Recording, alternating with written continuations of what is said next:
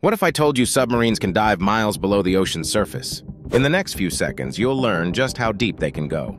Most people don't realize that military submarines typically reach depths of only around 800 feet. That's only as deep as the height of some of our city's skyscrapers. That's not as deep as you would think. Military submarines are designed for stealth and endurance in hostile environments, but can't make it anywhere near the deepest parts of our oceans. Most research submarines can dive between 2,000 to 7,000 feet. They explore underwater ecosystems and gather scientific data.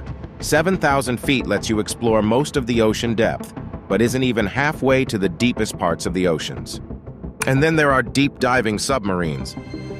These are ultra-specialized vessels that can reach up to 36,000 feet deep. The sub named Trieste famously dived to the Mariana Trench, the ocean's deepest point. The Titanic, for reference, is located at a depth of around 12,500 feet, or 2.4 miles below the ocean surface. The average depth of the ocean is actually about that, 12,100 feet, according to the National Ocean Service. So what makes this possible? Why can some subs go deeper than others?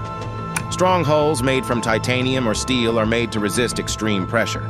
Also, deep-sea subs are made small to keep pressurization easier. They use advanced technology to maintain life support systems. It's actually harder to survive the ocean depths than space. Isn't it fascinating how submarines push the boundaries of ocean exploration? Hit the like button if you like subs.